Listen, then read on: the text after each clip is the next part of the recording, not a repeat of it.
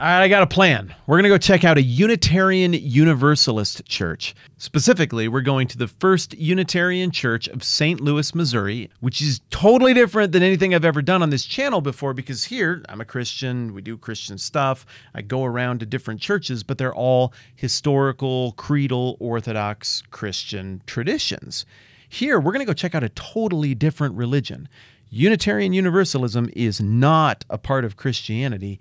It is a distinct thing. Now, way back in the distant past, there's some overlap here and there, and I think you'll catch that in the early part of this video, in the early part of the conversation.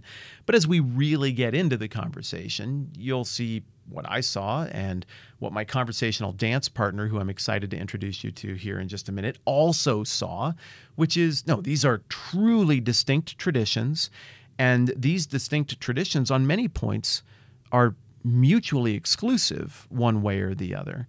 And so, look, I don't know how to introduce a video like this, and I'm not sure how well it's actually going right now. It's a bit clumsy, but I still want to say up front that every video I make on this channel is at least in part in the hopes that those of you who watch it and aren't Christians might be Christians someday.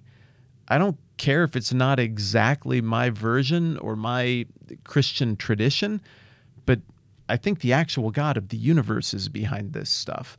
I think that he's existed forever in three persons. I think that there's life in this. And if I think this is the truest, realest, life-givingest thing ever, I mean, what kind of a jerk would I be if I didn't hope that you would consider being a part of it?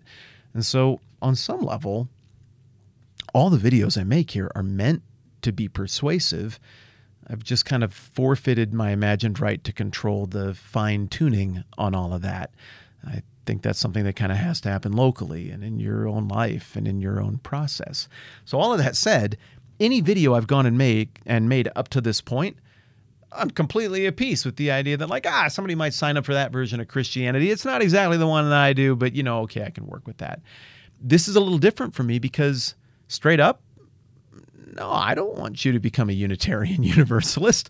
I want you to become a Christian, which might raise the question for you, well, then why make the video at all? Well, I suppose the answer to that is because I wanted to learn about Unitarian Universalism, and I thought you might like to as well. And because I want to understand my neighbors in this world who think different things than me, and I want to get a really clear picture of what they believe and why. And I want to hear it from somebody competent who actually practices this particular religion and who can articulate what it's meant to them and the finer points and nuances of the history and the theology and the details behind all of it. In other words, I want to learn about it, and I want to learn about it from someone who will steel man the tradition instead of straw manning the position.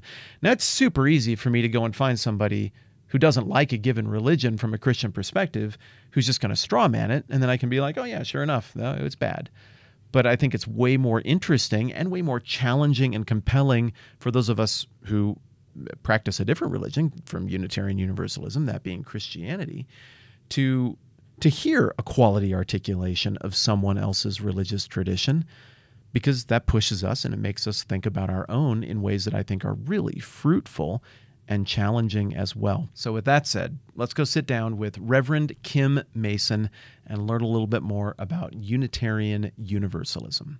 What is Unitarian? Yeah.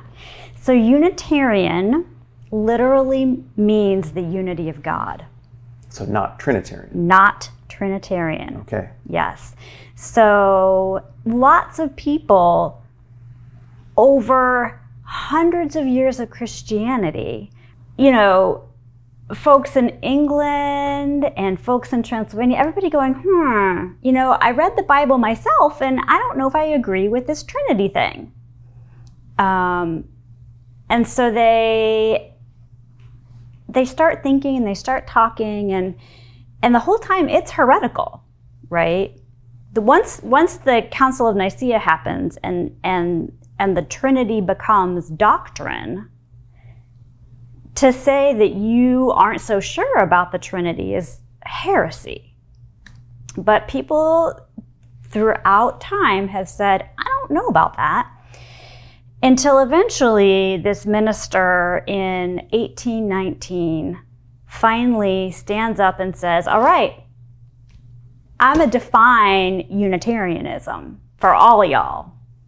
And he stands up and he preaches a sermon called Unitarian Christianity, and which lays out not only the belief in the unity of God, but that God is a loving God, which you might remember is also in direct opposition to Calvinist doctrine of the time, right? That angry How so? God. Well, the Calvinists are like, God is mad. People are sinful and God is mad. And this minister, William Ellery Channing, says, I think God loves us and wants the best for us. And he goes on and he says, we're still Christian. We still follow the teachings of Jesus. But that's it. Jesus is our teacher. And if we are to claim a Christian identity, then we are following the teachings of Jesus so that we might achieve salvation through character. So an earned salvation as opposed to the historical Christian doctrine of an imparted righteousness that is apart from the law, that is by Christ's work on the cross. So it's by the righteousness of Christ in historical Christianity that one is saved. In Unitarianism, do I say Unitarian or Universalist Unitarian?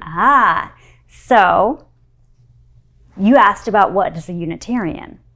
You didn't ask me what a Universalist is. Okay, and is this church a Unitarian Universalist church? Is that the order I say it in? Yes. And that's different than a Unitarian? Yes. So what happened was there were two denominations. Okay. There were Unitarians and they were Universalists.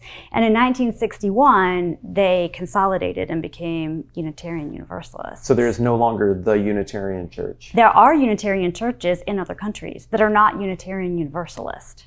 And those are Christian, but without the Christian atonement theology, like the sacrificial substitutionary atonement. Correct. And without the Trinitarianism.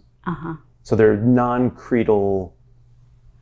They would say Christian. Christian groups would say. They would say free Christian. Something else. Yeah, like in the UK, it's the Unitarian and Free Christian Church.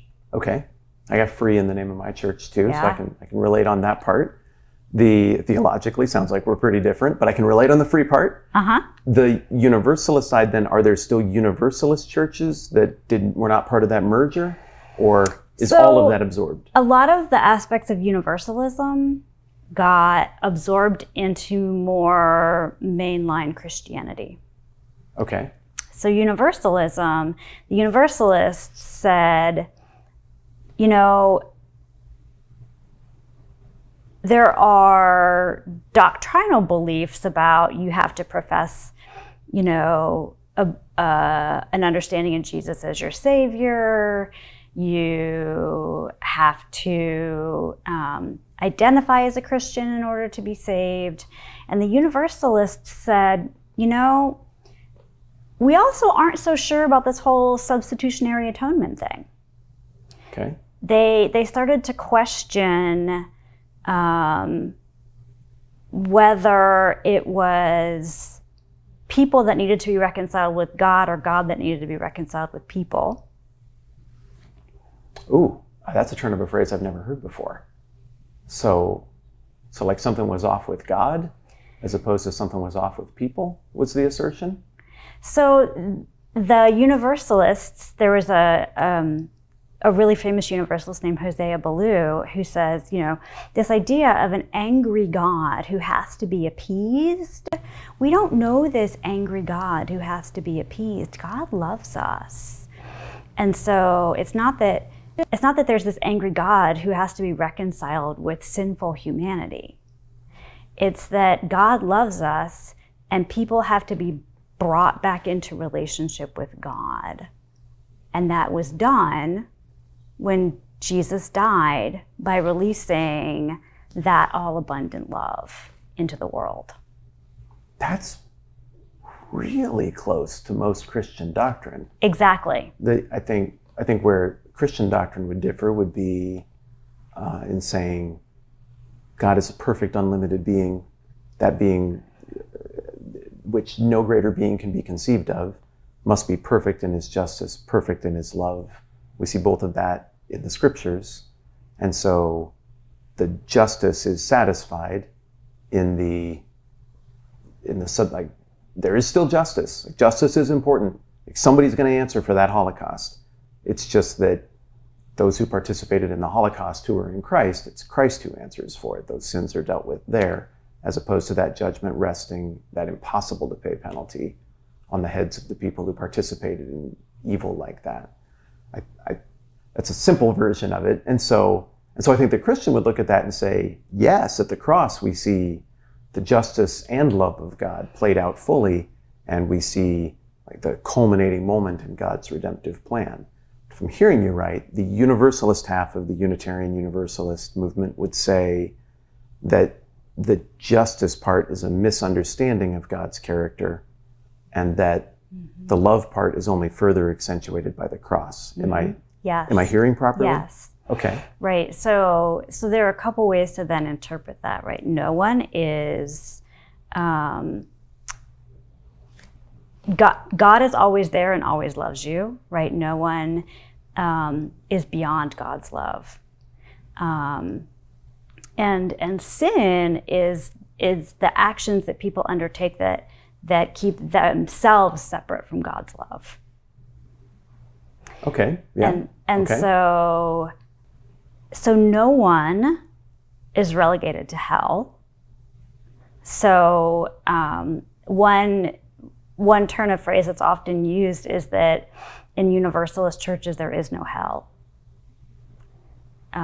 There was, once upon a time, a controversy in Universalist churches about whether or not people were simply saved and went straight to heaven, or if they had to atone for their actions in life before they went to heaven. So like a Catholic notion of purgatory. So there was a controversy about that, Okay. whether you had to be restored to or reconciled with God. That has that controversy never fully resolved itself, and later became kind of a moot point in the further development of the denomination. So the brief language right there is that, God is love, and we are never separated from God's love except by our own actions. I think that's historically Christian, right? Yes, like, it is historically. All have sinned and fall short of the glory of God. It's like right. Basic Christian soteriology. So the failure of humanity within Christian theology isn't blamed on God. I mean, what Hebrews 8 and 9 speak to, like, no, there was nothing wrong with God when people couldn't live up to the standards of the covenant. It was people missing out on that stuff. So it seems like there's very similar language there. God is love. Sure, that's biblical. Absolutely. We sang songs that said just only that. We didn't even sing, the songs didn't have anything about his judgment when I was a kid in church. It seems like the point of emphasis then is on the Christian position being, but the justice and the judgment thing, like there isn't the justice that we all want to see in that messianic language of the Old Testament without like somebody paying for the shedding of blood and the violating of other people. The historical Christian position would be Jesus pays that for the Christian who does sin and does wrong. The Universalist position would be more along, think about the social gospel, right? Okay. That we are redeemed by our actions in this life that bring God's love, that make God's love real in the world. Okay. There's kind of an equation that I got taught as a kid. I think it holds up Bible-wise for Christian soteriology. Okay, you got any amount of guilt makes you fundamentally other than a being with zero amount of guilt. Like a little bit imperfect is still imperfect as much as really imperfect is. The work of Christ is what redeems the really, really, really well-behaved sinner whose life looks absolutely impeccable from the outside, but is still flawed because you're human, as well as redeems the repentant, wildly flawed, violent, awful sinner.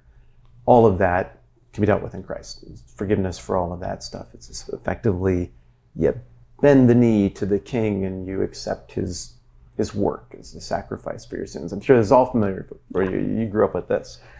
So there's an equation in my brain, and I go, oh, okay, I get it. I start here, you got Jesus, and then you got, okay, I get how it works.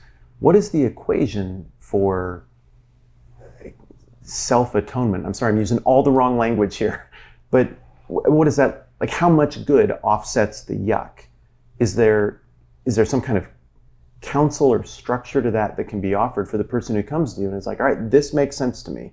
I want to do this, and I want atonement and redemption for the stuff that I've shanked in my life. Here's what I've done. Is it like a Catholic confession where it's like, okay, this is what it would take to even that out? Or No. How does it work?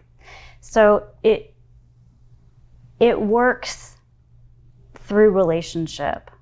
Okay. So there are lots of, right, so here's the interesting thing is that we're Unitarian Universalists. So the two things are theological definitions, right? One is about who God is, and one is about how you're saved after death. Okay.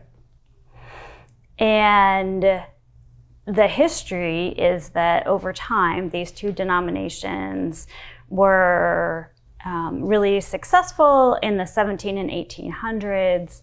And over time, both of them found that they became more and more liberal, had a more expansive understanding of God's love and welcome, and how people were responsible for making that real in the world.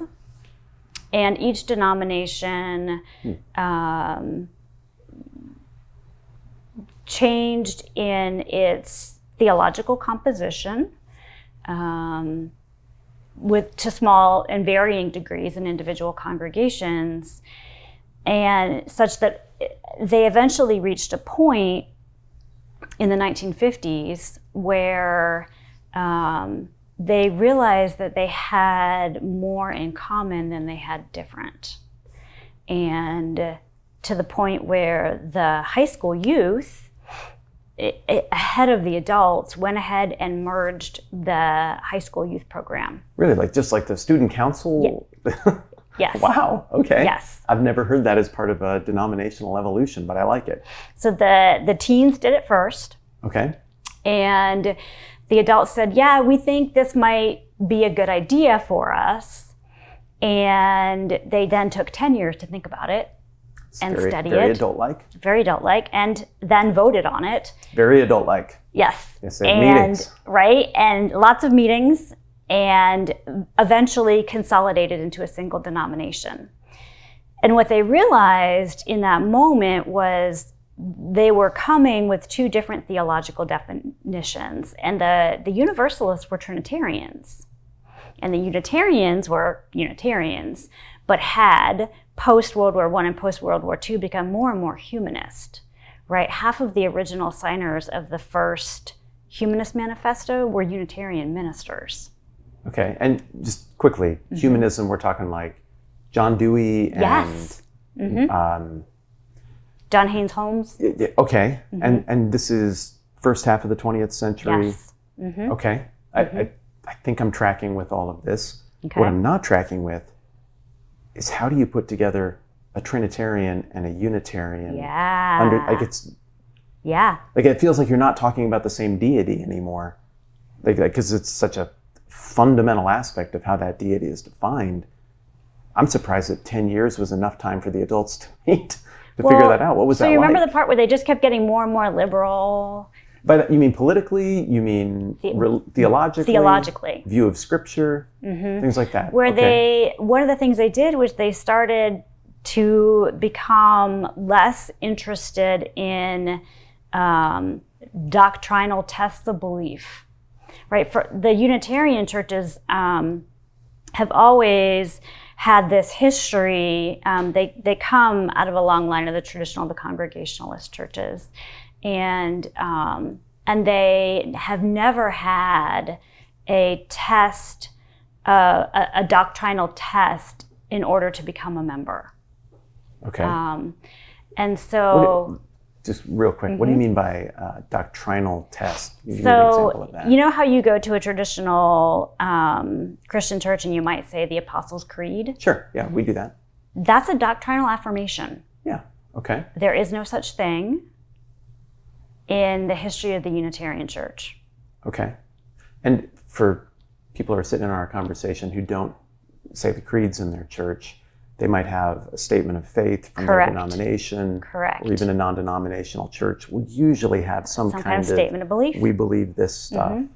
And that would be a boundary marker in most traditions for membership, full participation, or participation from the fringes. So you're saying there's nothing, zero to affirm? Or like, does somebody have to affirm the existence of a deity, or? We'll get there in a minute. I'm rushing us. I'm sorry. Right. The point is that membership was never limited based on belief. Okay. Okay. So complete outsider could be a member. Do members vote? Is there congregational polity? Yes, there is congregational polity. That looks like highly democratic or highly more democratic. Okay. So that's a lot of trust to vest in someone with your building, your finances, your employees, your clergy, without any kind of doctrinal test. I mean, did that bite you in the butt, or did it work? So what we do have is covenant. Ah, okay. Right. So in 1961, when the two merged, they said, you know what, we're never going to actually have like 100% agreement on what exactly it is that we believe. And so rather than try and continue to hash this out, we are going to do away with any doctrinal or even any kind of belief, definition of belief. And we are going to open it up. Okay. And rather than being bound by belief, we are bound in covenant. So a deal you make with each other more than a deal you make with a theological assertion. Correct. Okay. What does the deal look like? So there is a set of what are called principles that are, we, the member congregations of the Unitarian Universalist Association, covenant to affirm and promote. And these principles have evolved over time, right? Originally there were just 5 or 6, and then they have grown and changed over time. It's actually in the bylaws of the organization that they must be evaluated every so many years. Oh, I like auditing. Good. Yeah, okay. Do these still work? Is this still true to who we are? And the first one is the inherent worth and dignity of all people. The second is justice, equity, and compassion in human relations. Third is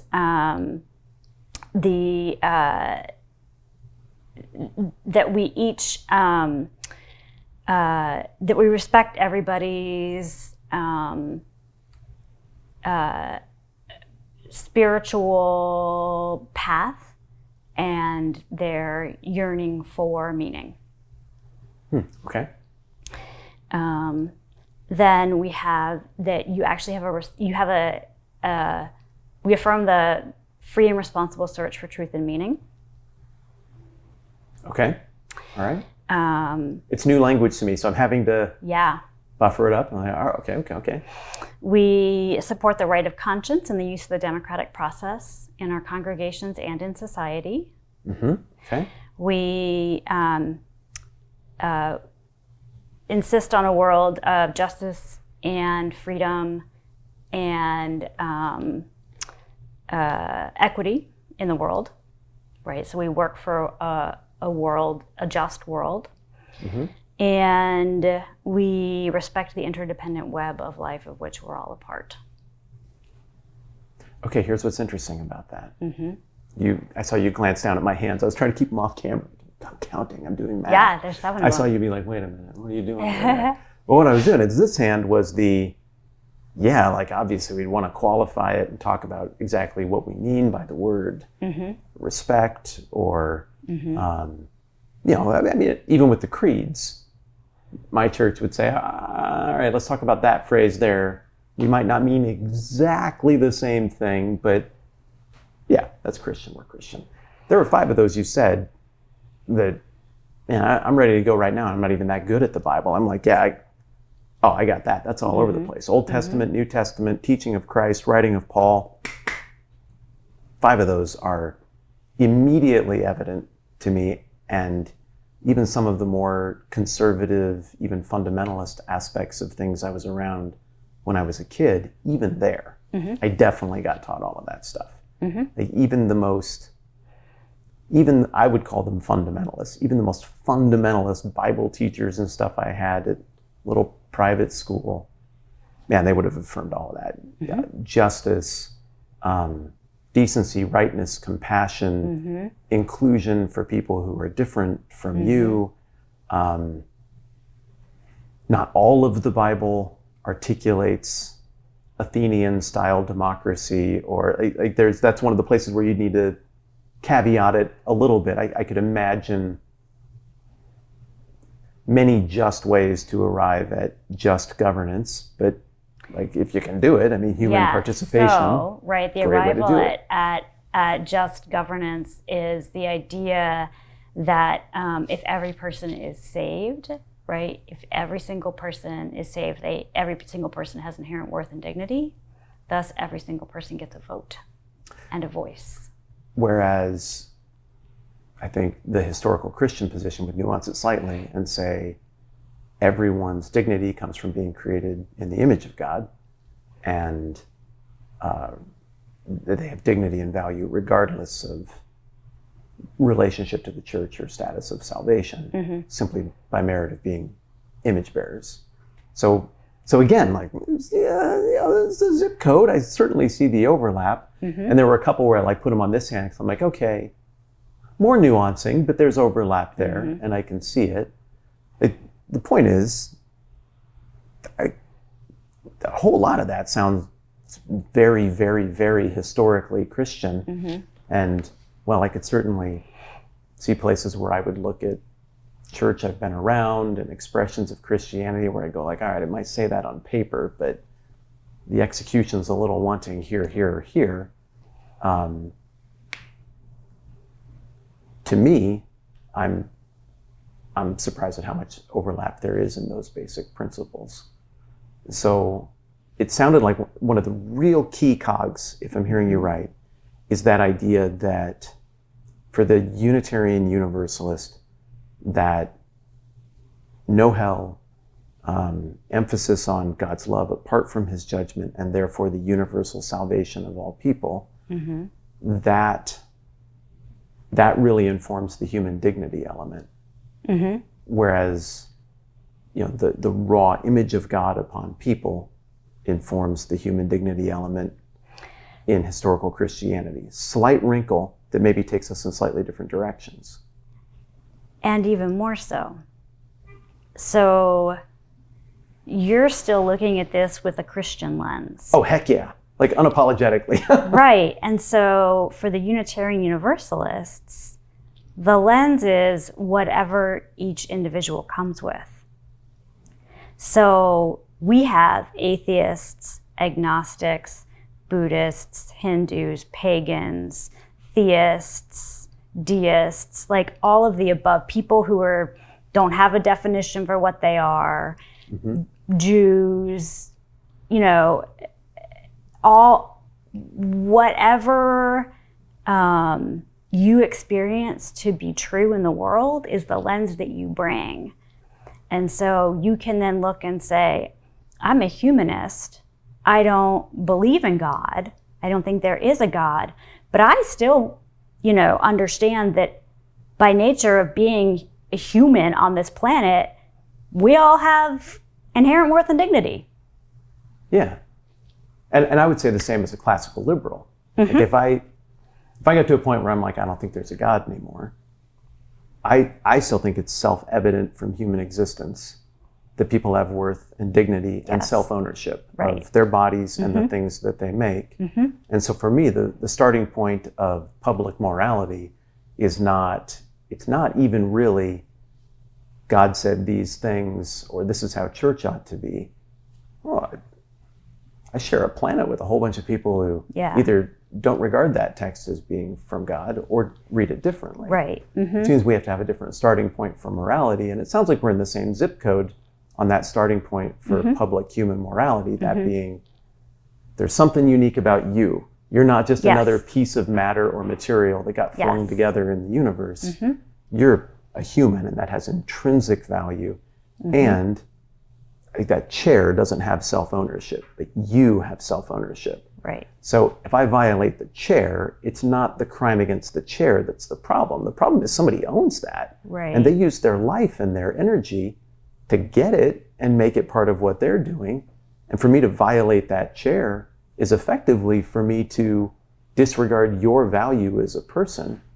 And so morality can flow out from there. And it sounds like that's a place where we've got Yes. shaded area in the Venn diagram. Well, and right, the idea of being a covenantal faith, right? Our covenant is not with God. Oh, wow. Our covenant Yeah. is with each other. Yeah, and you know how that strikes my ears. Like I hear, oh, covenantal. Okay, so, kind of Calvinist, but you fall into this place in the 17th century. But when you use that term, it's entirely horizontal. Yep. Yeah, it's going to take a while for the wheels to spin properly for me on that. That's new. So even, right, a lot of people look at the 7 principles and they're like, oh, this is a statement of belief. And it's not, right? The language was, we covenant, we, the member congregation. So it's not even that your individual members have to agree to this. It's that as a congregation, we affirm and promote these values. We, as a congregation, promise to behave this way and promote these ideals in our communities. Okay. So somebody theoretically could reject all 7 principles. Like, I don't think people have intrinsic value. I don't think the democratic If they representation is an extension, but I can cooperate with you and I will live under these terms. That is exactly how we do it. Exactly. So when we bring on members, and it's so interesting to hear your timeline, because it's like I'm going through 2 parallel ways that things could have worked out. Super quick version. I don't want to bore you with my stuff. I'm here to learn about your stuff, but I think this is neat. So my credentialing and education are in the Evangelical Free Church of America. Most people don't know what that is, but for a time it was the fastest growing biblical Christian denomination. Like it was cooking in the 90s and 2000s, still doing pretty well. It's a pretty life of the mind, Christian tradition, church history discipline, but theologically evangelical, with room for some reformed stuff that's there, and historically, classically liberal, etc. Very northern Scandinavian. Well, the Norwegians and the Swedes both have a Lutheran state church. They both say, we don't think the government should make people pay tithes. And they go through a process in the 19th century of breaking away. Then, Minnesota Vikings, there's a reason that's the mascot. People from those 2 countries move to the northern Midwest, and gradually they figure out, like the Spider-Man meme, like, hey, you're the same thing. And they merge. And when they put it together, they're dealing with kind of the same sort of question that the Unitarian Universalists had to deal with, which is, it's going to, just read the room. It's 1950. It's going to take a little bigger umbrella here. Yeah. They could see where it was going. And so the free in free church initially meant free from state control. But then in the Evangelical Free Church of America, it also kind of came to mean, as the world is getting smaller, we've got to craft this umbrella with only those theological essentials, and we have to have a theological mechanism for what happens if someone wants to be in, but still has the natural human freedom of conscience and curiosity on a question as big as life, death, God, faith, that maybe they're still going to ask a question about the Bible or what happens in the end of time, or how somebody goes to heaven or what the Holy Spirit is. So what they came up with was a very succinct statement that doesn't have that weird extra point that you normally get, like, oh, that's the one. That's why you split. I get it. It doesn't have that. I find that really appealing because they were facing some of the same historical pressures that I think Unitarian Universalists were. And so the solution that my tradition came up with was very big tent, boil it down to theological essentials, but with the caveat that the membership vow or whatever that we use is, can you live in harmony with this? It isn't, can at the deepest level of your essence, at your truest self, and you will tell us if it changes. Do you believe this? Do you think all of that 100% as it's intended by us who wrote it at all times?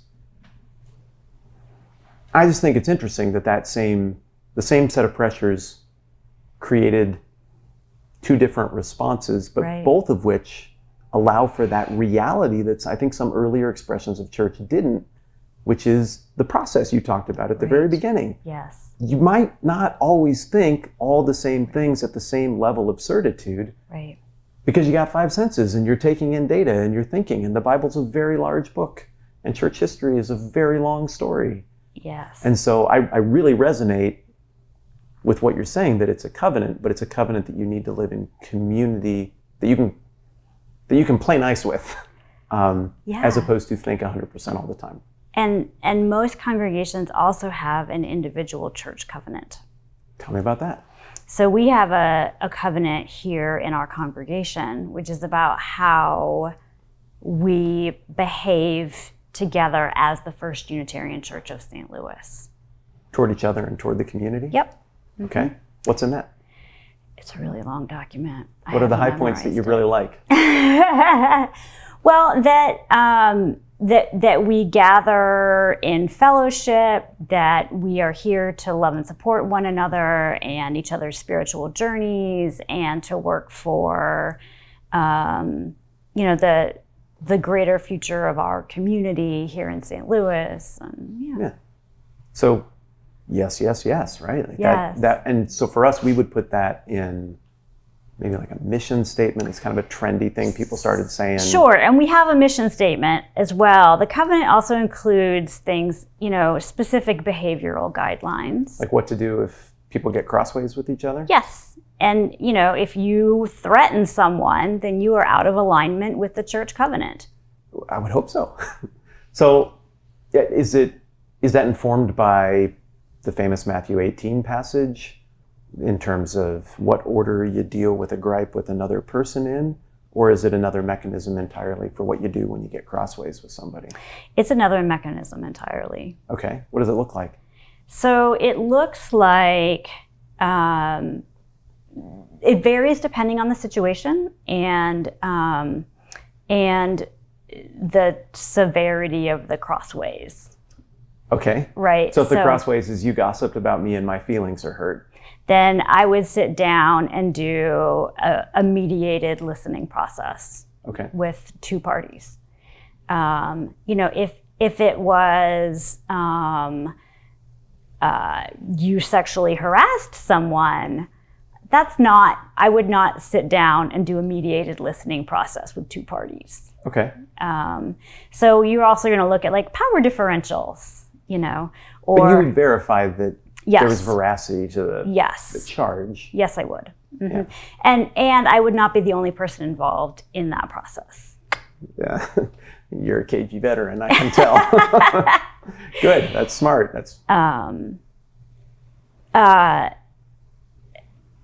So the kind of body that would do that process is a right relations committee, right? We're always looking at, are we in right relationship? Yeah.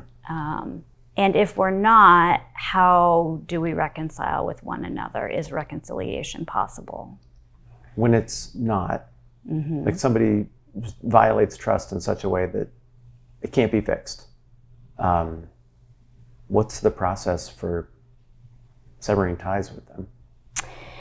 So It's essentially that if you can operate within the bounds of our covenant, you are welcome to be in community. And if you cannot, then there are various levels of restriction on participation. Okay.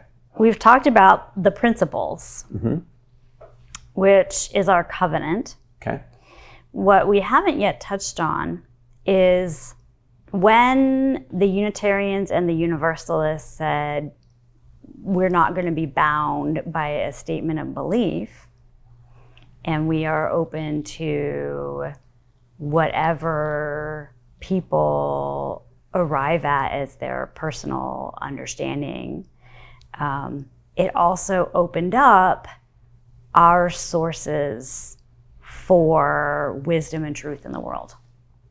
You mean beyond the Bible. Okay. And so we also have a statement about what are the sources from which we draw that wisdom and truth and meaning from the world. Is the Bible still on the list? The Bible is still on the list. Okay. It comes as the Jewish and Christian teachings that profess the love of God. So that means that we're thinking of the Old Testament and the New Testament separately then? Yes. So do we go with a Jewish canon of the Old Testament or Sometimes. like a Catholic Septuagint canon of the Old Testament? So the amazing thing, right? So the first thing that we name is the words and deeds of prophetic people.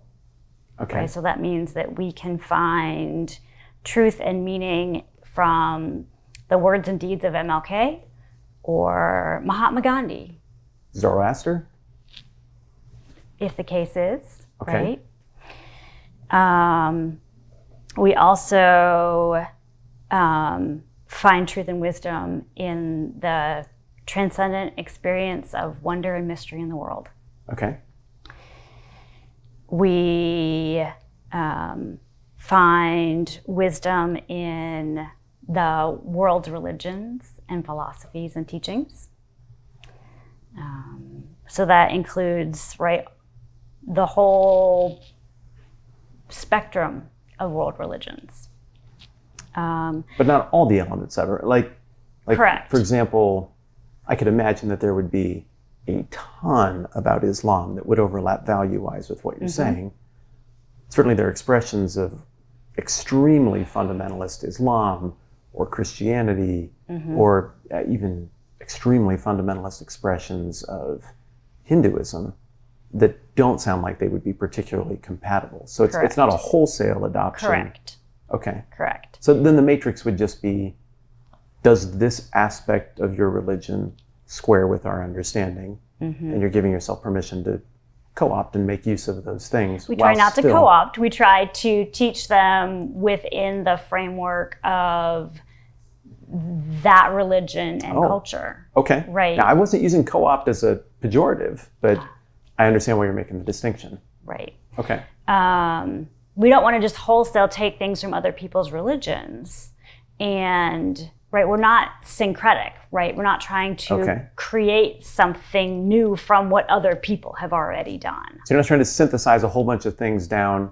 That's more the impulse of Baha'i, is a very dramatic synthesizing, and I don't totally understand the mechanisms by which they make that work. You're talking about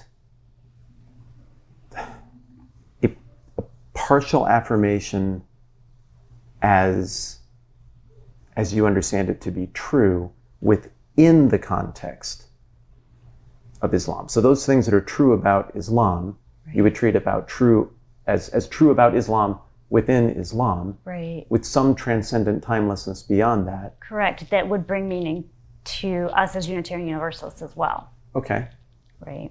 So the matrix then would just be, does it square or does it not? Like if it's not helpful, it's okay to leave that there. Yes. Okay. We're also looking, as I said, at the Jewish and Christian teachings.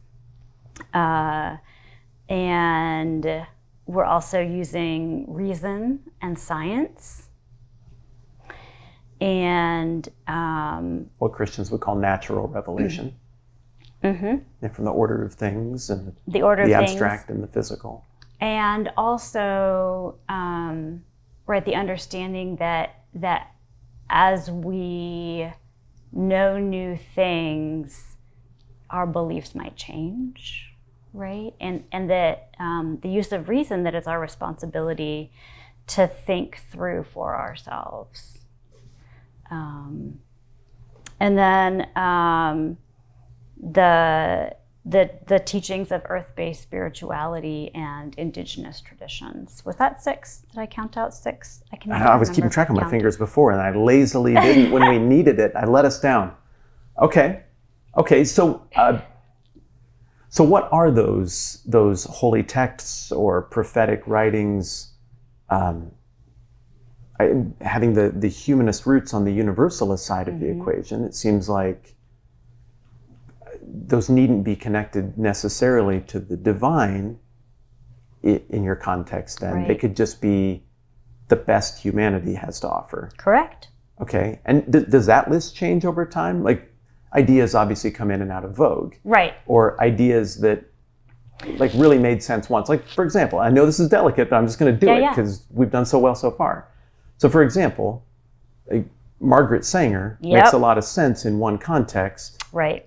Eugenics look a lot less hot after World War II. Right. And so maybe that's somebody who might appear on a list curated this way at one point, but then you have that caveat of we grow, we think, we learn. It's not on the list anymore. Correct. Yeah, so there was a period in time in the history of the denomination when, yes, the work of Margaret Sanger and I didn't know that. I was like, throwing out wild examples. I do not want you to think that I calculated that up to try to got you. I did not know that. Well, what this teaches, right, is that we grow and develop with new information. And now we understand the horror of a thought process like eugenics and how it denies the inherent worth and dignity of others. Yes. And so we would not promote that work now. And there is, historic documentation of that work being supported in the past. Within Unitarian Universalism? Yes. Yeah, I did not know that. So yes, the list does change over time, and the list is growing and added to on a regular basis, right? We have the whole world of literature and art and science to draw upon. We have the holy scriptures of the world's traditions to draw upon. We have the history of thought to draw upon, which can make worship planning incredibly challenging. Because you have all of it? We have all of it. Yeah, I have to admit, that is something that I never faced in preparation for a worship service. Like, well, what should I draw from the Kama Sutra today? Like, that doesn't occur to you as an evangelical free church minister. Right. So, yeah. So what is those sacred texts that you're drawing on that, the Quran, the New Testament, where adherents to the religions associated with those texts would say, oh, this is inspired by God. This isn't of human origin. This is God's revelation. The story behind the Muslim belief of how that revelation occurred is different than the New Testament, but both believe it's from God through the mechanism that they believe it's through. Do you retain any of that, or would you view those as purely human creations that somehow through the human quest to experience the divine point us toward the divine? More of the second, right? Where a lot of our understanding of sacred text is that it's filtered through human understanding. And so they are documents of human creation. They may be divinely inspired. And they have wisdom for us to learn from. But we understand them as existing within a framework of human mediation. What about the Book of Mormon? Is that on the list, or is that kind of on the relegated side where it's like, it just, what it teaches takes us to weird places? So we try not to weigh in on where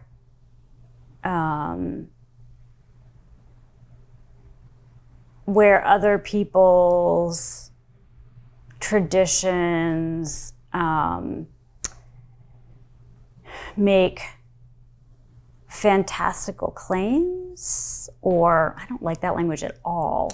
Well, that's why I asked about that's why I asked about the Book of Mormon, though, is because it's a quandary for what you're saying. I picked it because it would be a bit of a fly in the ointment, and I was curious as a test case for how do you wrestle through that, because the origin story is tricky. It's born out of a tricky moment with some tricky stuff that comes with it that some could view as baggage, other could view as exemplary and great. But if we're talking about the Quran or the Bhagavad Gita or the New Testament or the Old Testament, it's pretty easy for me to see how what I'm learning about Unitarian Universalism could be like, oh yeah, it works because of this. Whereas something much more recent and with this claim surrounding it, like I could see how that one would still maybe be in what do we do with this purgatory a little bit. And my approach as a minister is to take teachings and see where they are in alignment with our Unitarian Universalist principles, and what they have to teach us about living in alignment with those principles. And so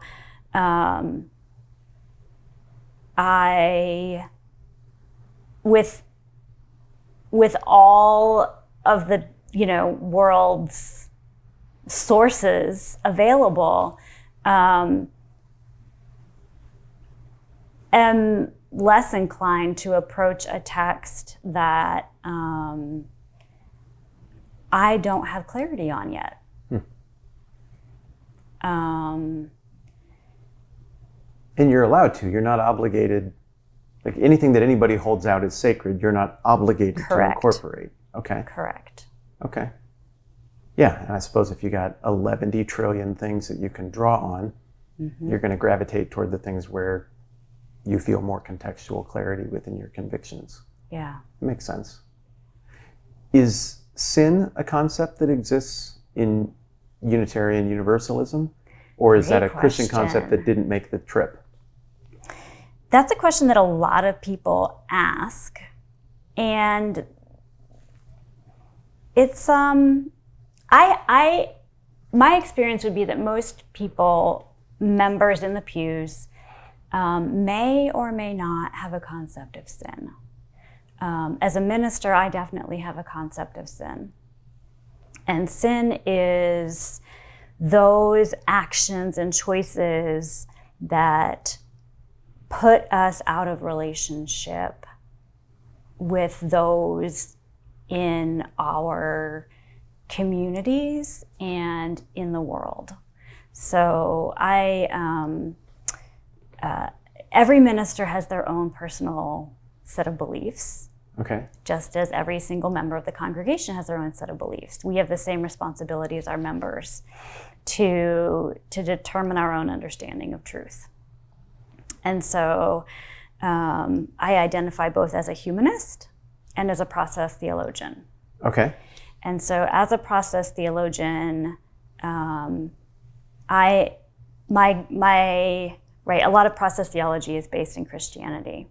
And this idea of making God real in the world, and how we co-create with the divine.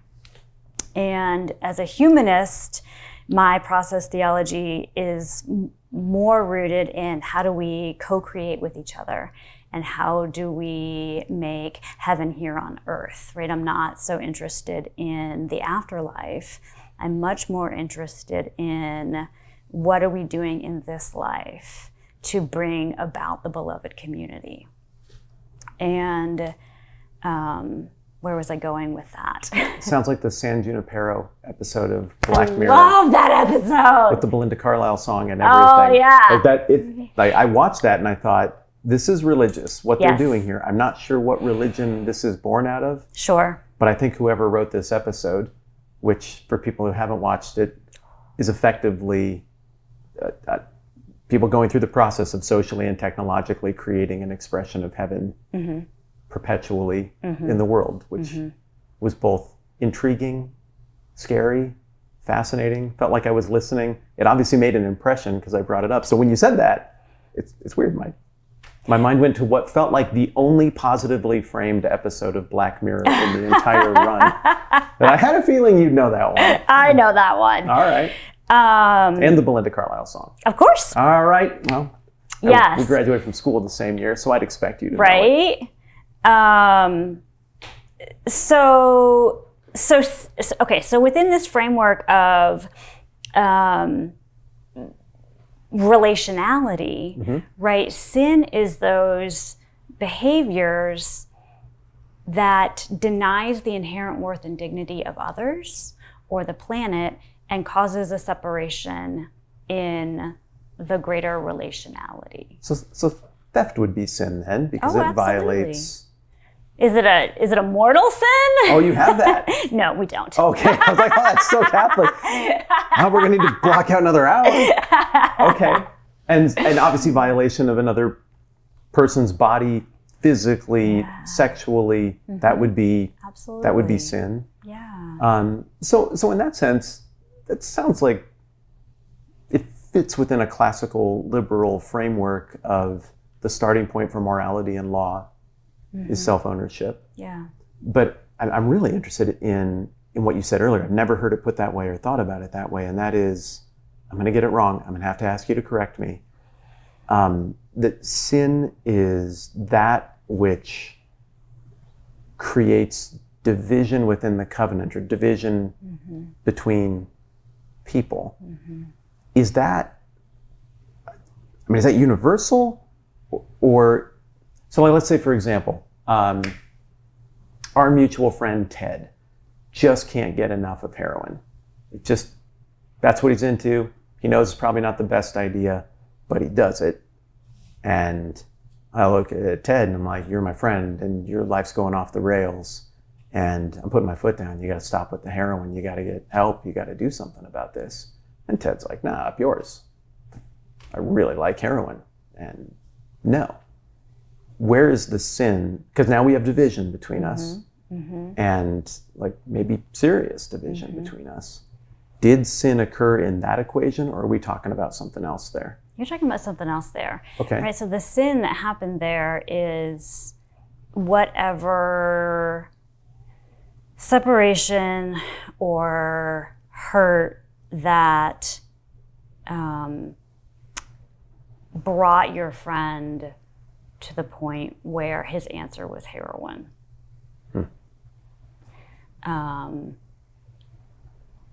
There's a lot of science right now that's looking at the role of community and connection in recovery. And what does it mean to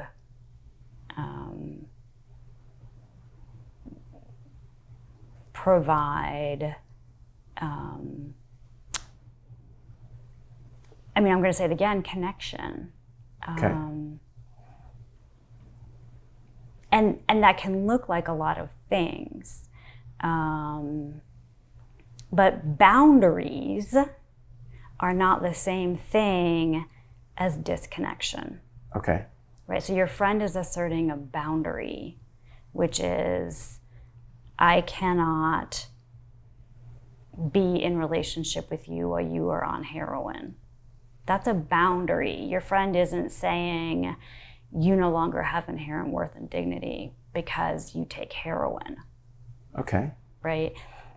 So the disconnection, when I say disconnection, I'm saying that you're denying someone's part in humanity, right? You're denying someone's inherent worth and dignity. You're denying that they are part of the world and that they deserve to be here.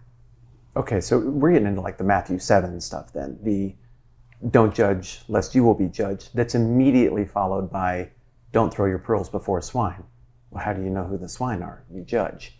So there's some kind of extreme that Jesus would seem to be talking about there between the wholesale condemnation of the soul and value of another person versus, even though the language of swine and dogs sounds very harsh to us now, identifying someone who has malicious intent and not putting like all things that are beautiful in front of them to behave darkly with. Right. So let me ask another scenario then. I'm double clicking on this because I think it's a key point of distinction, and it's very clearly a key point of how this whole system works.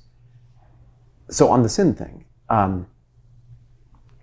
let's go with politics. Okay. Let's say one person voted for Jill Stein, like really believes in the Green Party ideology, and another person is standard issue Blue Democrat. They voted for Joe Biden. Okay. And they cannot reconcile it. Like, Okay. It's angry over the division in policies. Biden not serious enough about climate stuff. A Green Party candidate would have been serious about that. And it builds up, it boils over at church or at Thanksgiving. Like, we know the anatomy of this kind of a breakup, right? The now we're so mean to each other we can't disagree anymore fight. And it escalates to that level. Now, you could argue, everybody's got a point. Like, look, you just voted for a candidate, whatever. But now we really do get to that point where people are starting to say to each other, you voted wrong. I know why you voted wrong. And you're, whatever term you want to use, you're anathema to me, and it should be to everyone. Like, it's escalated. In that scenario, has sin occurred? And if so, where did the sin occur that caused that division? So my question is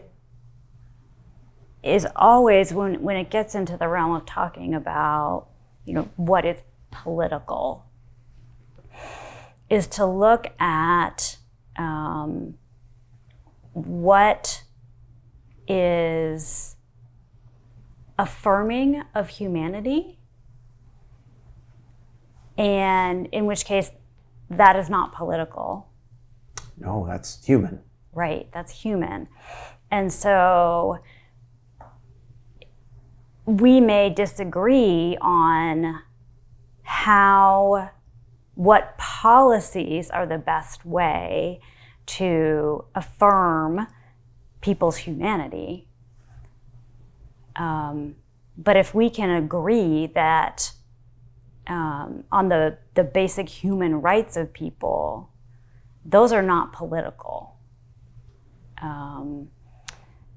So I don't know, when you walked in, if you noticed, the two flags that hang in the front of our congregation. Yeah, you had, now I think I've seen an evolution in the one flag since the expression you have hanging here, but it looks like last summer LGBTQ flag. Yeah, so we have a Black Lives Matter flag. We have a Progress Pride flag. Progress Pride. Okay, forgive me for not getting the terminology quite right. We have a Black Lives Matter flag. So both of those flags, some people consider those political statements. For us, they are a statement about who is included in the human family. And, we recognize that not all people exist in a world of equity. And so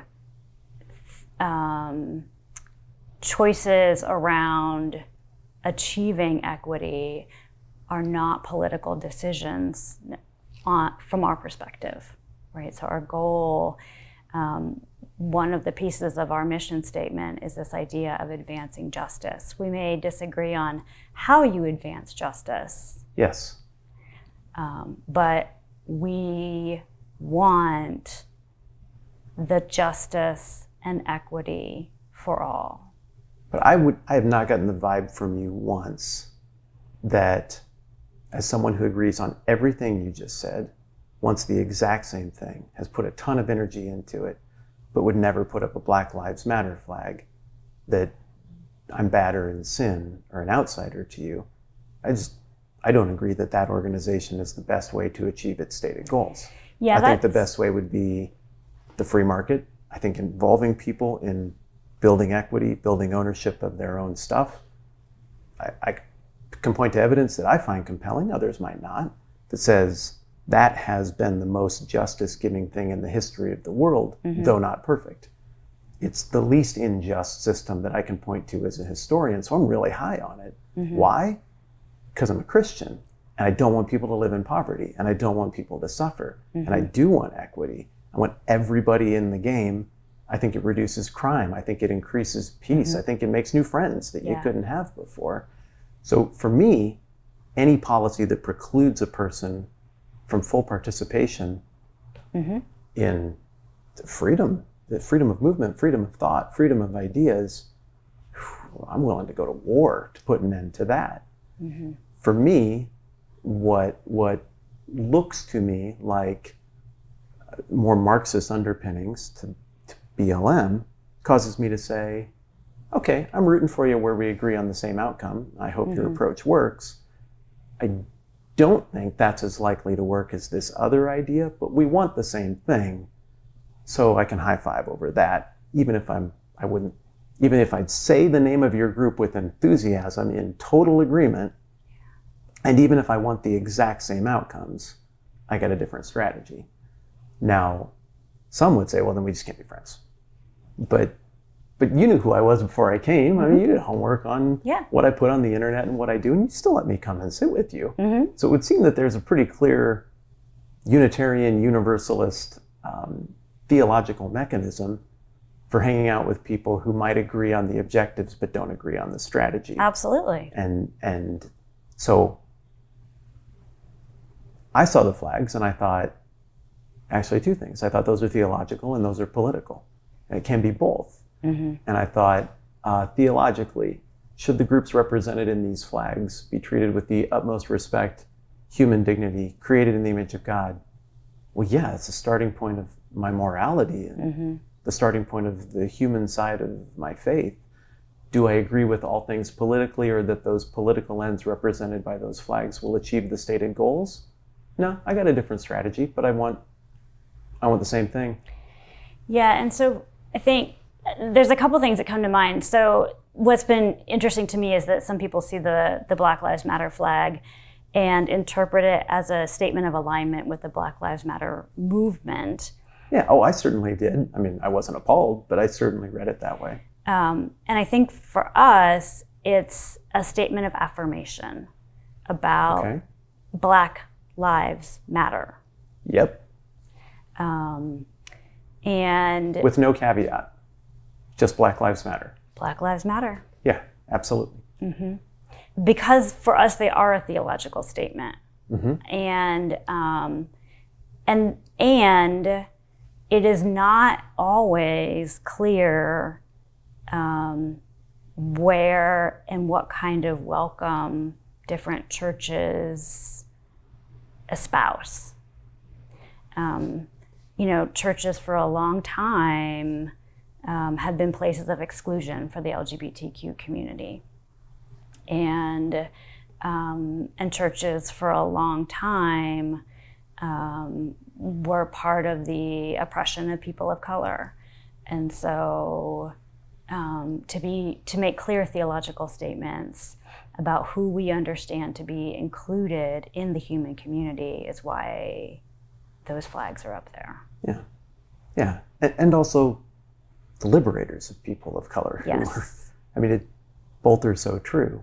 So if I'm hearing you right, then the hanging of that flag is not meant to communicate to someone like me who would say, agree, agree, agree, agree. Strategically, I'm on a different page, but I'm on board. I want the same outcomes. It wouldn't be meant to say, hey, look, if you don't like the economic underpinnings of this particular expression of this movement, this wouldn't be the place for you. It's meant to say, hey, we affirm the dignity of all people. Yeah. And we know that stuff means stuff. And in this context, this particular flag, perfections and imperfections that come with all flags, is a way we can communicate to our community who we are, and that Correct. we affirm their inherent value as people created in the image of God. That's the image of That's God. your That's language. mine. Yes, absolutely. Yes. Okay. Mm-hmm. Okay. Yeah, I think that's enormously clarifying. And thank you for not being weirded out by talking about that with an outsider. It's hanging on the building where my name is also out front. Yeah, I have to be able to talk about these yes, things, right? absolutely. Like, if I can't talk about it, then why? I have no business serving in a church where it's hanging out there. So, is there a heaven in Unitarian Universalism? Is there For a some thing that people. happens after? For some people. So, if there is a heaven, Mm-hmm. the Universalist thing would say everybody is in. But there might not be? Like, what do you think? Do you think there's a heaven? I don't have an answer to that. I am, as I said before, way more interested in what we're doing right here and right now. So when my grandfather died, I went to his memorial service, and as part of the eulogy, the minister said, the role of religion is to help you know where you go when you die. And I said, I completely disagree with that. For me, the role of religion is to make meaning of what happens here on earth and to give me tools for living in relationship with those around me. At which point you say, is that religion? Well, no, I hadn't said that. But now that you raised the question, okay, let me ask, is that religion? So it is religion in that it is giving me a foundation for how I understand the world to be. Okay. And so I don't have an answer for what happens when we die. And when I pastor people who are dying, what I do is I talk to them about what they believe and what they understand to be true. And so if someone tells me that they believe in God and God loves them and they are looking forward to being reconciled with God in the afterlife, then I'm going to affirm that for them.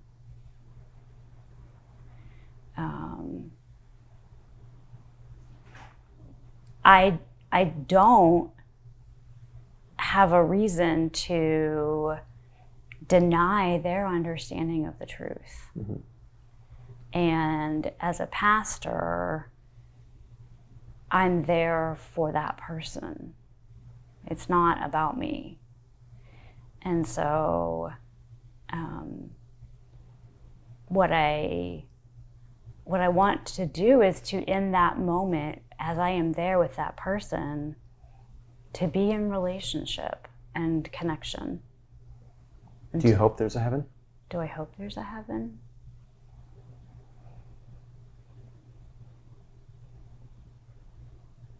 If heaven is to be at one with nature, then yes. Because I don't have an answer, I don't spend too much time worrying about it. There are so many other things happening in the world for me to spend my time thinking about.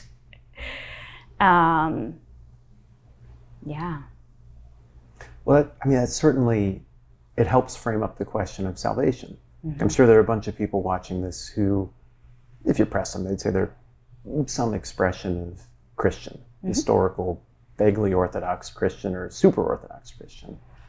And I think at this point in our conversation, they're going, okay, that's helpful. Now I'm understanding it. Because for them, and for me, the question of salvation is a very important one. Like, I think humanity has a problem. I think the problem is beyond political. I think it's at the soul. I think we can't help ourselves. Nobody lives a clean life. And because of that, and because, as even we've talked, there isn't a neat, tidy equation for how you unmake the stuff that you've made. Right. Is it 2-to-1 ratio, 5-to-1, 10-to-1? Is there even a ratio? I mean, I don't know. It's very hard to figure out. So because I believe the Bible thing, nobody's righteous, not even one, do righteous things, but inherently we're flawed. So because of that, the question of salvation becomes important. Well, what fixes the broken stuff? How's that atoned for? How am I forgiven for that? Can it ever go away, or is it just an albatross that I wear until the end of time? And that question of salvation, going from this state of, for the Christian, partial union with God in this life and full union with God and what happens next, the question of how do you go from this to that becomes very pressing. Mm-hmm. Whereas if the theological system doesn't necessitate or say with certitude anything about heaven, and sin is primarily and correct me if I'm wrong on any of this, because I'm repeating it to understand it.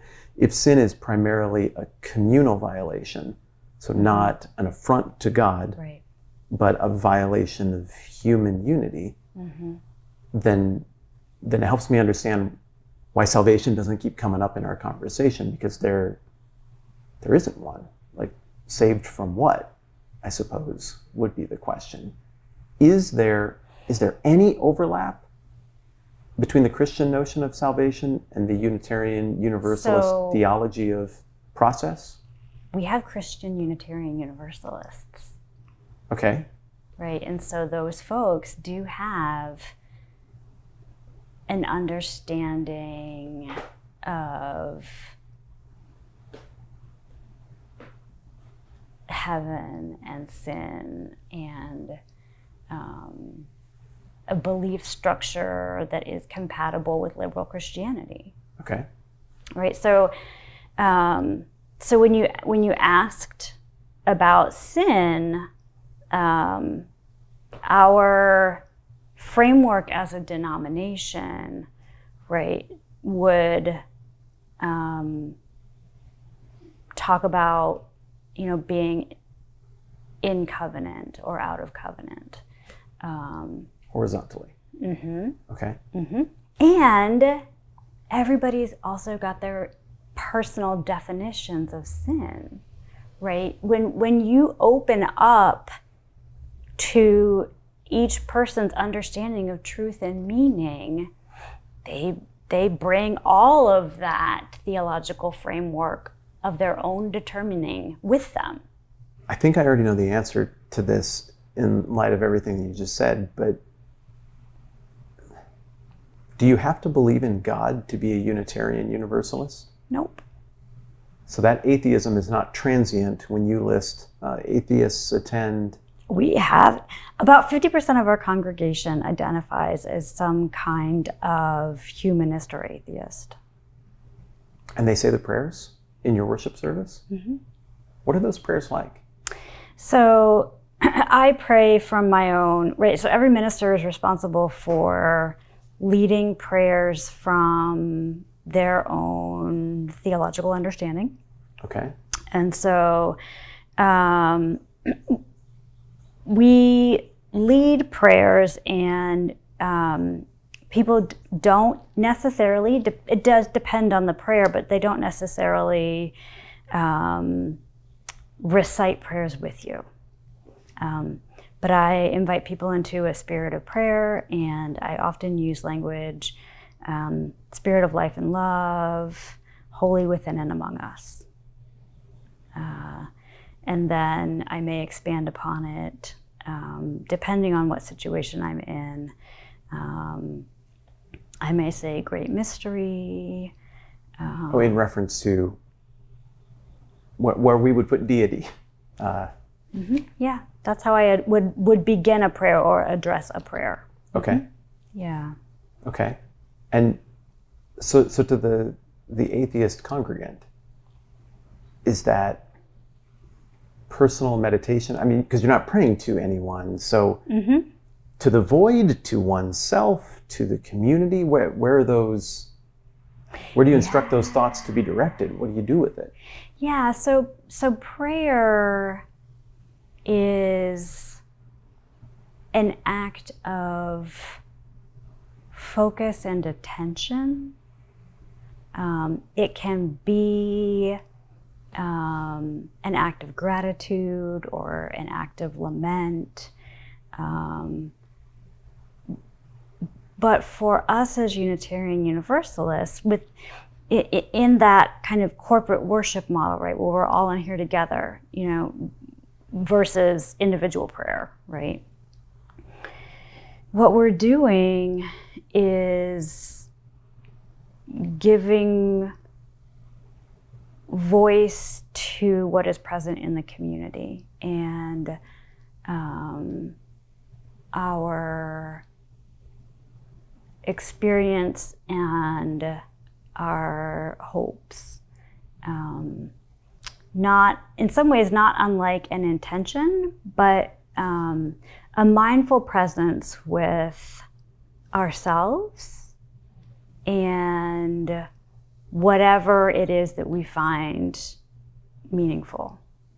So for someone who is an atheist, it would be, you know, being in thoughtful attention and articulating that which is on their heart.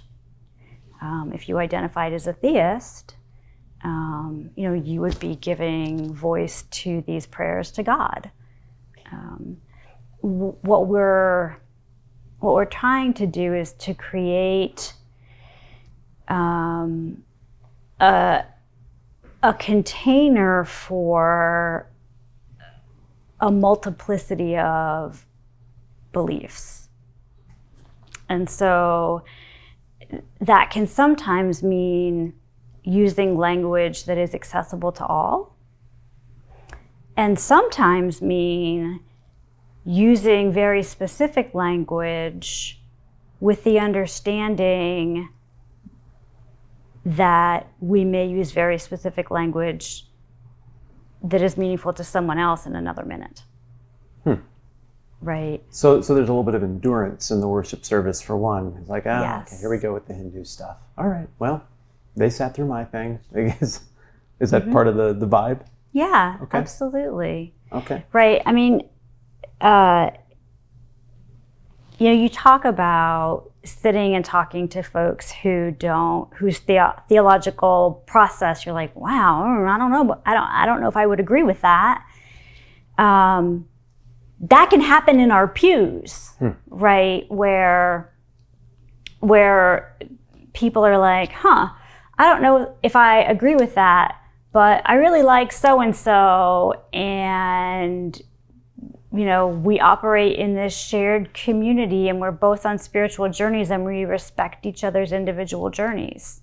Like, that is Sunday morning in our congregation. Okay. Yeah, and that is all the rest of the time in ours.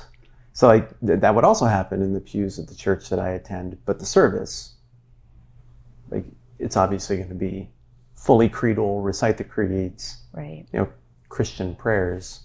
And so, I mean, that's a significant difference, though, that both places, the wildest conversations and the most patience, tolerance, acceptance of where somebody else is at in their journey would occur.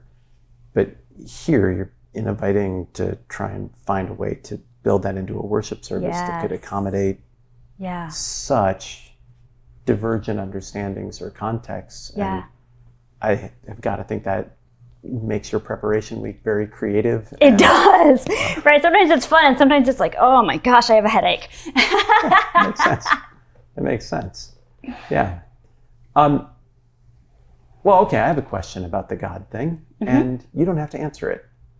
But I'm super curious, because you're the only Unitarian Universalist I've ever had a lengthy conversation with. Do you think there's a God? Do I think there's a God? Is that a simplistic question? No, it's a super complicated question. Because I understand that when most people say God, they mean big G, supernatural being beyond myself. Maker of all things. And if I am going to talk about God, I'm really curious about the spark of the holy that exists in everyone and everything. And I'm really drawn to this idea also of God as a symbol for change in the world, which doesn't mean that God is a being or even an energy, but a recognition of something that has happened. I do not have a belief in a supernatural being. Okay. I do have an experience of the divine that is in each and every one. Do you think there's any externality to that spark of the divine that was somehow woven into people? Or is that spontaneously generated from inside of the physical world as meaning is assigned to the physical world? I think it's inherent in our existence. And one of our tasks is to give it expression. It's a very thin shaded area between us on this point, because obviously my conception of deity as a creedal historical Christian is wildly different and more specific. And obviously I would enthusiastically say, no, there is no spark of divinity from within us that is self-generated or self-realized. That spark of divinity, if we use that language, it's from the greatest being that could ever conceivably be imagined by the most thoughtful thought that could ever be put into it, who made all things and is pre-existent in three persons, and language that just would not occur here. Right. But where that little tiny shaded area, I think, exists between what we're saying is that idea of, I guess, what we would call the light of the world. Matthew 5, those principles that Jesus lays out in his first big public announcement of his plan and the Sermon on the Mount. He gets to the end of the Beatitudes, the beautiful values of the kingdom that I would guess resonate here across the board. Yeah. Then he gets into that stuff about, a light or a city on a hill, and salt of the earth, this idea of a preservative, that there is some kind of recognition of the beauty and luminance of the things of God and the values of his kingdom cannot be hidden, is how a Christian would read that. And so there's that shaded area is small, but it's there. The difference would be maybe in where we would suppose that luminance comes from. Right. He's saying that's very intentionally put in place by a very personal being who very intentionally does it, despite the fact that he knew that we would wreck it and go astray, and then he bends over backwards to redeem it. You saying that there is something, I think, inherent. What's the word that you use? It is, yeah. Self-evident? Is that is that part of the thinking as well? I don't know if it's self-evident or not, right? Self-evident implies that everyone is aware of it. Right. And I don't know that everyone is. In the sense that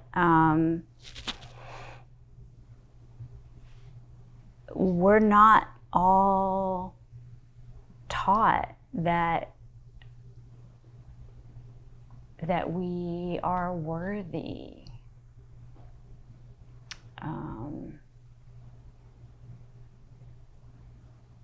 And when you don't feel worthy, it's really like worthy of love and acceptance. And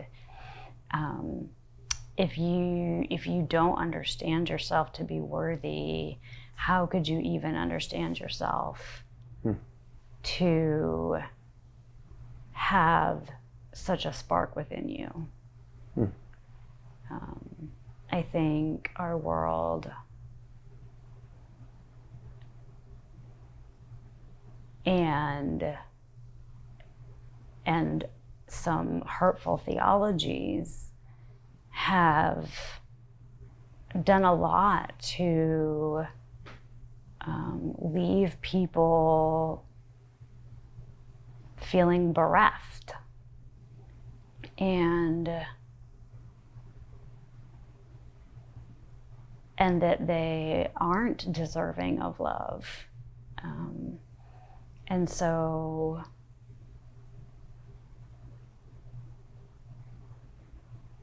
one of our core values is holding the space for all to be included, to all know that wherever they have been, that spark exists within them, that they are worthy of love and acceptance. By merit of being humans. By merit of being humans. Apart from how they were made. Yeah. And that, I think that summarizes really neatly the half-shadedness of the Unitarian Universalist position and the historical Christian position. And so I'm grateful for that point of common cause. Obviously, there are groups or just ideologies that I disagree with on a mountain of theological things, but who say people are inherently valuable, and public morality and personal morality begins with the assumption of the value of yourself and others. Mm-hmm.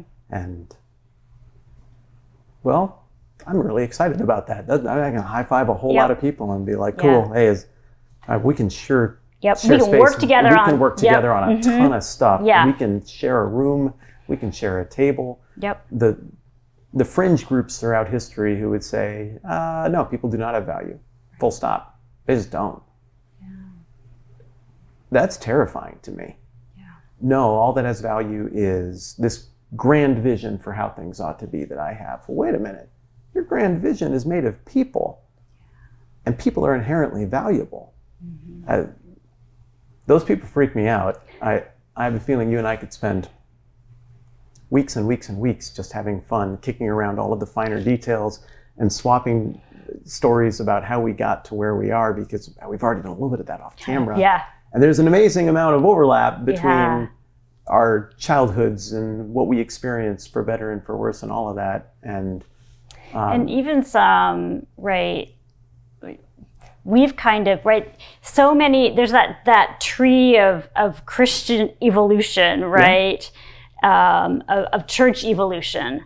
And you can follow this Unitarian branch and this Universalist branch, and it goes doot, doot, doot, and then it's like off the tree. That is literally where I would put it. I would say that, to stretch the analogy, some kind of little spinny seed thing went to the ground. There was a primordial ooze with some other tree that put a thing there, and a separate tree that bears genetic traits of this as well as other trees grew up there. And to the taxonomist, who's seen a lot of different kinds of trees and has particularly studied this one very carefully, well, this other one would be a tremendous curiosity, and that's what it's been. And let me tell you something I've really appreciated about the conversation. No, two things. One, your wild competence. You know your stuff, you think it for a reason, and thank you for just being able to answer the heap of questions that I've thrown at you. The second thing is, thanks for giving me the benefit of the doubt. Thanks for assuming that I meant what I said when I came in, which is, I think a thing. I'm not looking for a new religion. I think this is absolutely the truth, and I am for it and persuaded of it. Also, I'm infinitely curious and always thinking about my own faith, and infinitely curious to hear how someone arrived somewhere that's quite a bit different. And just the way you treated me shows me that you trusted me on that. So thank you. I mean, I feel like that's part of my job as a Unitarian Universalist also, right? We're the irony of being a Unitarian Universalist is that our folks are so opposed to proselytizing that they sometimes forget to evangelize. And you know, it's not my job, nor do I want to convert someone, right? And so to meet people where they're at is, you know, what we're trying to do as a congregation too. That's appreciated. I have one more question I'd like to try to thread back in to earlier, but I can feel the clock. Yeah, I want to chase it down quickly. I think you're gonna have insight on this. So we talked about the two flags out front. And thank you for bearing with me on just butchering the language. And I know I'm about bull in a china shop. I'm saying it all wrong, but I'm appreciative of the places where, again, we have value overlap even on those things. Justice is a key word that keeps coming up in that context. How does justice happen in this world and the next? It feels like there are loose ends, is my point. And there's some stuff that we can go and tackle and be like, that's an injustice that's occurring right now, and we should do something about it. But then there are other injustices, like, let's go right back to the Hitler thing. He killed 6 million Jews. And that doesn't even start to get into what he did with his government and what he did to other countries. And he sowed chaos and pure evil. I think evil is a thing. I think that's what it looks like. And I like that in Christianity there is some kind of mechanism by which that's not cool. Like, that will be dealt with one way or another. Now, it is possible that Christ will take that penalty upon himself in Christian theology if by some weird turn of events Hitler had some repentance thing that we didn't know about and they got covered up. I don't see any evidence for that. But there is a theological mechanism within Christianity to even have the penalty for that evil dealt with by God, that price paid by Christ. What's really difficult for me is the idea that there just is no justice, that just goes, that there's no judgment for it, that there's no correction for it, that it never gets spoken to. What does the Unitarian Universalist do with the truly evil stuff of humanity and human history, and that sense that at times it looks like there is no justice? So we talk about accountability. Okay. It is impossible to have reconciliation without accountability. You mean putting people back together who are at odds? Yeah. Okay. And you may not ever achieve reconciliation, but that does not mean you should not try for accountability. And so, you know, you're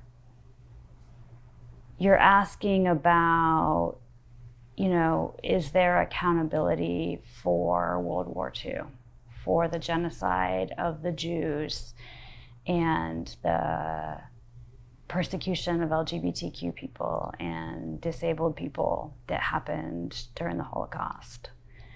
And Unitarian Universalists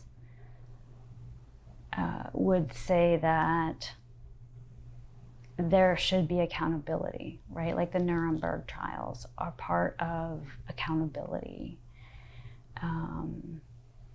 And our work is to remember and to be responsible for preventing such a thing in the future. And we do that by creating a more just world now.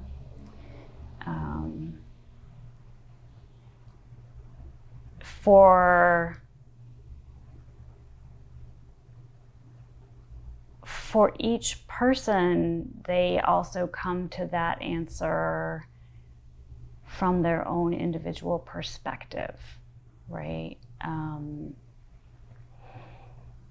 For my members who are theists, they're going to have an understanding of their own of what happens when we die that addresses that question.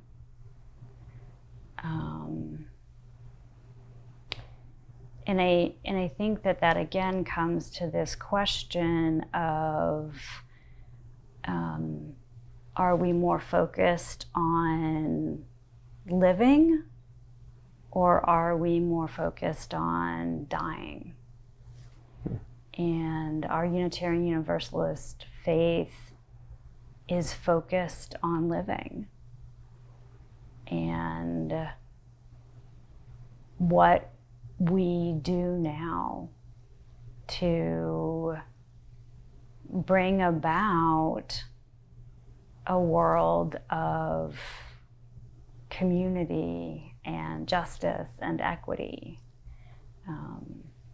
From I've used the word beloved community, and that obviously comes from the Christian tradition, specifically from Martin Luther King Jr. But that is an idea that holds a lot of resonance for Unitarian Universalists. That we're building this promised world now, that we're not waiting for it. Okay, 2 questions coming out of that. One, there was an air of prophecy to what you just said. I mean, the way you framed it is that it's promised. I mean, it's almost kingdom language. Right. That there is this... I was trying to use language that would hold meaning for you, right? Okay, so you were Unitarianing me just now. Yeah. Ah, okay. I'm getting a little bit of a sense of what it looks like. So to you, would you view these outcomes as predicted, as prophesied, as promised? Would I think of them as prophesied or promised?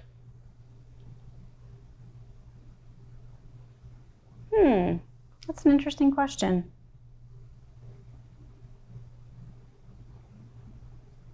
No. Okay. And the reason I say that is that I also think it's possible to mess up. And so I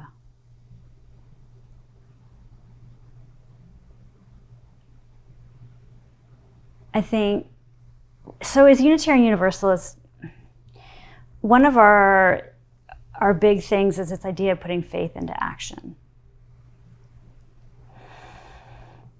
And that may be familiar if you're familiar with the social gospel. Sure.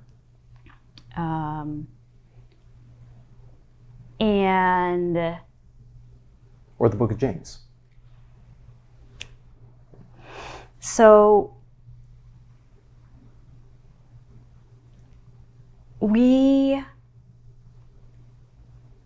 Unitarian Universalism as it exists today is not just a thought exercise.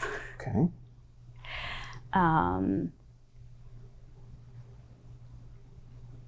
When we do the process with our teenagers that I'm not sure we caught on camera earlier, about having our teenagers write their personal belief statements.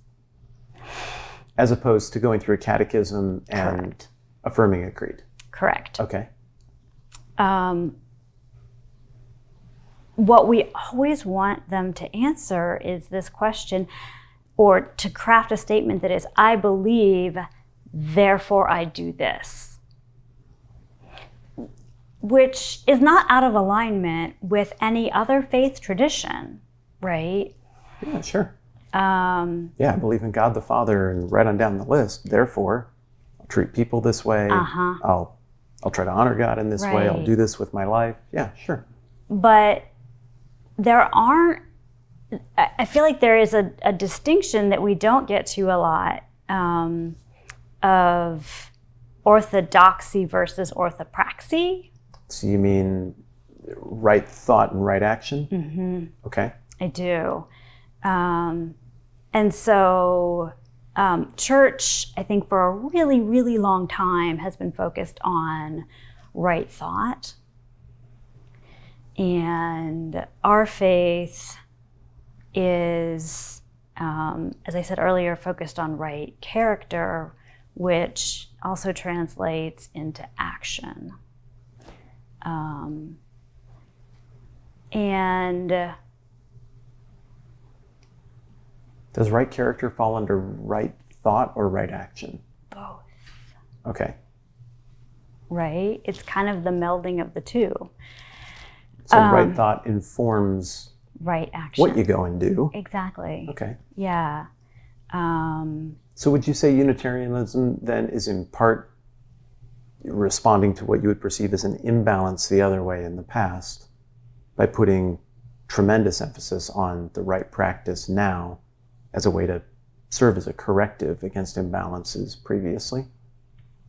I don't know about that. I mean, one of the things that was really central in early Unitarianism was they still identified as Christians because Jesus was the model for how you achieved proximity with God or salvation.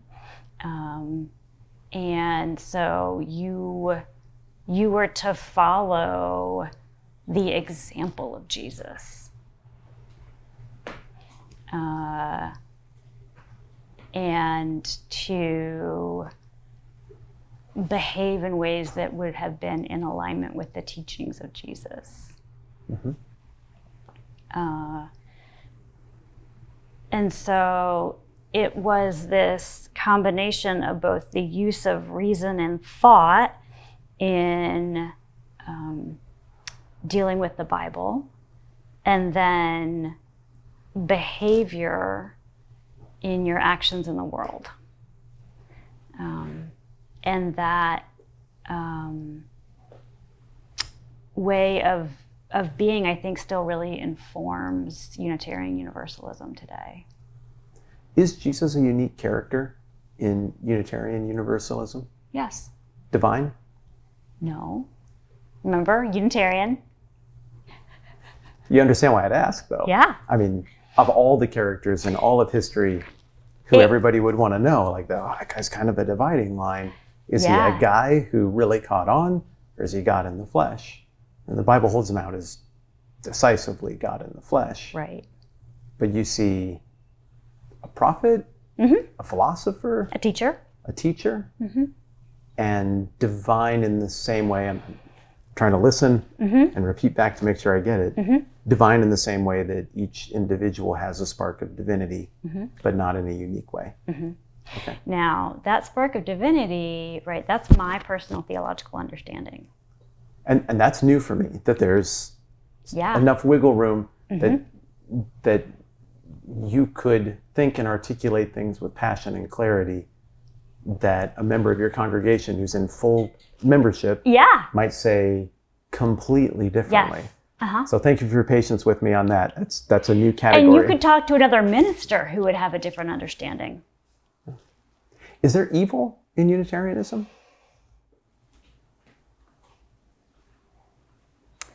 I could give you an articulation of evil that, from my perspective, but it's really not any different from my understanding of sin. Okay. Yeah. Okay. So, just savagely killing somebody, that would be sin and evil. Like, pick a term. Yeah. I agree with you on that. Yeah. What do you hope happens? What do you hope happens in the life of somebody who attends and in the life of your church in general? I want our congregation to be a place where you can develop your understanding of meaning and truth. I want our congregation to be a place where people feel connected and which fosters broader connections in the larger St. Louis community. And I want our congregation to be a place where those connections lead to partnerships where we make St. Louis a place of mutual thriving for all people. Thank you for taking time with me, answering a ton of questions. Thank you. Thanks for coming to St. Louis. Right on. Well, this whole thing started with me wanting to learn more about Unitarian Universalism from somebody who knows what they're talking about and actually practices it. And, well, now I know more about Unitarian Universalism, and I feel like I got a really good, honest look at it from somebody who's of goodwill. I'm super grateful for that. So even though I just got done like 15 seconds ago saying thanks to Reverend Kim, now I'm at this desk and I'm going to say it again. I'm really thankful to her. She's an important person who runs a whole institution. There are grounds to maintain and just tangible administrative detail stuff in people's lives. She's got a lot going on, and she blew all of that off for the better part of a day to hang out with me and my friends who she'd never met and has no history with, knowing full well that we were not going there because we were looking to maybe try a new religion out or convert. No, she knew that I was coming in because I simply wanted to understand and be challenged a little bit and learn. I wanted to hear a steel manning of someone else's understanding of their own religion. And I got that. I'm really grateful to her for being willing to take that risk. I'm grateful to her for her competence and her ability to handle some hard questions. Some of those maybe I meant to be hard. Some of those I maybe didn't mean to be hard. But I don't know, every set of ideas has their vulnerabilities, and I appreciated that she was willing to take the time and think and reflect as she gathered her answers on maybe some of the more challenging points. I just felt like it was a very natural, honest conversation, and I appreciate that. But what I was getting to is that I also appreciate just the gesture in general of somebody looking at a situation or an opportunity and saying, I don't know that I really have a ton to gain here. I don't know if this advances this thing or that thing, but I know it's good to talk with people who aren't just like me. I know it is good for us to get outside of our bubbles and to meet people with whom we don't share the exact same set of convictions, to find common ground, to challenge each other, to learn and to grow. I think this is really good for society and the world, and this step outside of our bubble conversation only happened because of the courage and willingness of Reverend Kim. I super respect her for it, and I'm super grateful for it, and I'd be grateful if you'd let her know if you appreciated that as well down in the comment section. I'm going to think about this some more. I want to do a follow-up video where I sit and share some of my reflections on all of this, the ways that it challenged me, some of the questions I might still have. But look at the timestamp. This is forever. It's like the longest video I've ever published. So I'm going to call it good there, and we'll do a follow-up down the road. Thanks again to Reverend Kim, to First Unitarian Church of St. Louis, Missouri, and thanks to all of you for being willing to do a conversation that is very different for us as well. All right, Matt, thanks for hanging out with me on my YouTube channel. Let's do this again soon.